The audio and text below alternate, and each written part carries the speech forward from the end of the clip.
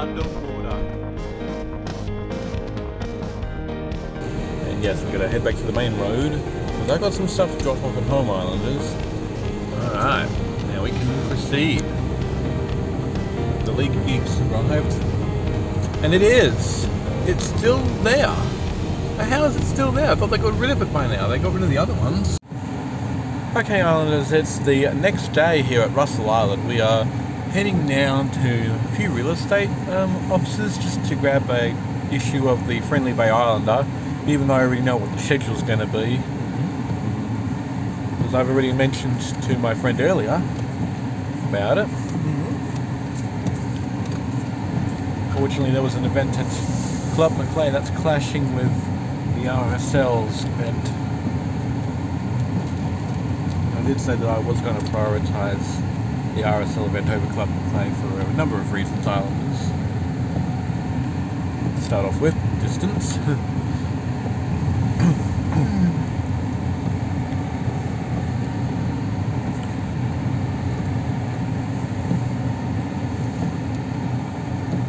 And here we are. I think we are at the real estate offices. Yeah. There's multiple real estate offices around here. Up there.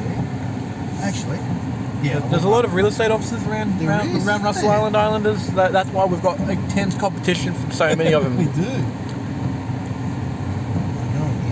I'll just quickly ask.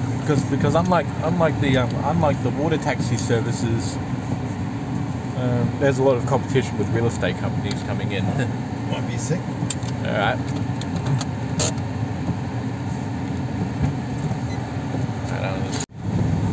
Okay, Islanders, we are on the road and we're heading down to Sandy Beach, is it? Yeah, Sandy Beach on this rainy day.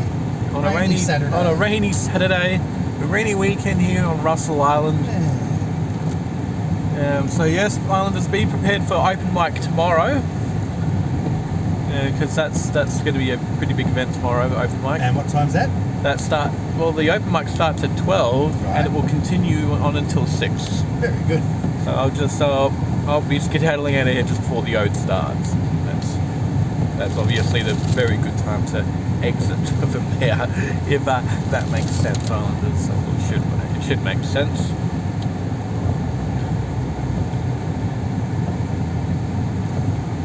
Show the audience the mango tree just coming up here on the left. Oh, that tree there. Mangoes up. That's mangoes galore. Yeah.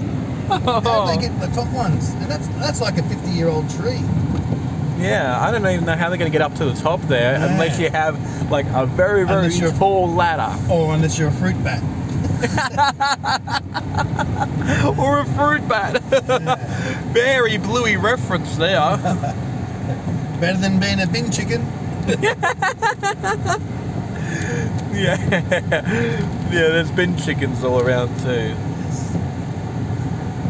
Yeah. But surprisingly, we rarely, being an island, we rarely see seagulls, do we? Yeah. You hardly ever see seagulls. That was almost a tongue twister. She sells seashells by the seashore. Oh yeah, the tongue twisters, yeah. It's all grey. Yeah, it actually looks quite miserable, the weather, doesn't it? Today. Yep, it is.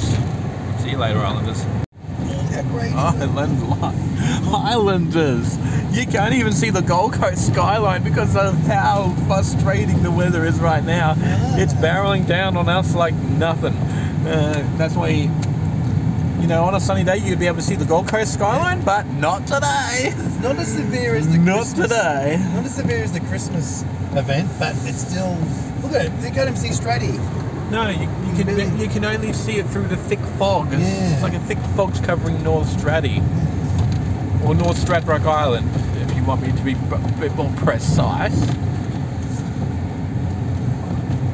Yeah, so that's North Stradbroke Island, not Gurry, if any of you are wondering.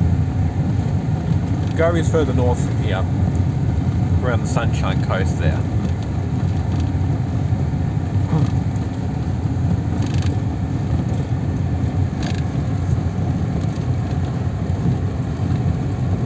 There we go.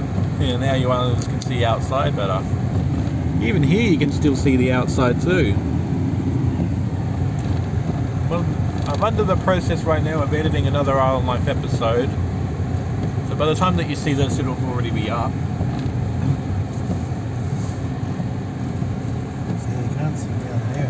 You can't see there. You can't see it. You can't see much. Like, I'm not even joking. You can't see much. Well, they bought a new boat. Nice. How's their moat? The moat's not too bad. Yeah, it's receding. It's receding, obviously. Yeah. The water level's receding from the moat. What's the name of the boat over here, Sam? The park boat? The SS Islander. SS Islander. It seems to be alright. Yeah. Nothing awful's happened to it yet. In the... Now, how did he get in there? They're supposed to be driving in there. They're supposed to drive in there. Oh, I think I might know. There might be an opening down there. Okay. That's how they're getting in. He's driven over this. He's driven over there. Yes, See, he's driven over that. Yep.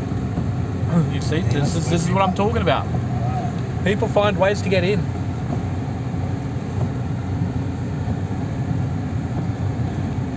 So it's obviously no surprise to me, really. I wonder if those people are still camping on that platinum. We're about to find out. And of course, before, this is why you can't build here. Yeah. Because obviously the land's too wet and it's obviously filled with water. I wonder if it's ever come across the road and gone up to the house up there. I wonder. I doubt it. I mean, we did have an abnormal high tide, but I think it probably got as far as here. Yeah. I think the houses were obviously a slightly higher level than the road. So it could be possible that, yeah, see how the slope's slightly higher over there, and the house is on stilts anyway, slightly. So yeah. Yep, the tent's still there. Yeah, how much longer is it going to be there though? They can't be there all year long. Like the other camper that left this tent behind thinks it's a good idea. Which it isn't. Islanders don't ever think that. Oh, there's 2 tents now. Now they've got more tents there. I think that's a sheet right there. Yeah, a sheet and a tent. And a tent. Yep. And I heard that this vehicle there actually has it's actually shattered at the top right corner. Like as if someone had bashed that windscreen with like a heavy ball or something.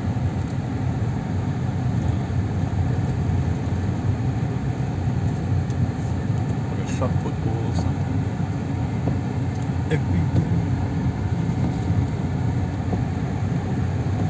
Yeah, you can see that vehicle inside there. It's not supposed to be there, Islanders, at all. I think this person's just trying to obviously bend the rules, which is a big no-no, Islanders. You should not be bending the rules. Okay, it doesn't matter. It doesn't matter what the purpose is. You're not supposed to be bending the rules. There's the SS Islander. It seems to be all right. There's nothing wrong with it at this point in time.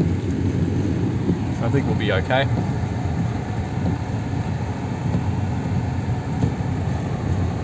Alright, Island as well. See you later. Okay, so dinner's finished. Rightfully so. I've put this back over here for dinner in a couple of days' time. And if we look inside here, I've got some of the stuff in there for dinner in a couple of days' time or so. So that's good. It's the end of the day now, Islanders, and yet another night for me to go to bed and get up and obviously eventually, bring the Island Life episode out to use. Open mic is tomorrow, so I'll be away for a very, very long time. I'm only going to be away from 1:45 until just before 6, because I'll probably be home just after 6, because it's a few minutes drive from from the RSL to get down to my place from here. So we'll be fine. We'll be okay. just so you islanders are aware of what's going on. Alright, well, time for me to go now. Thanks for watching this episode of Russell Island Adventures on Island Life. Leave a like and subscribe. Most important, and I'll see you tomorrow. Good night.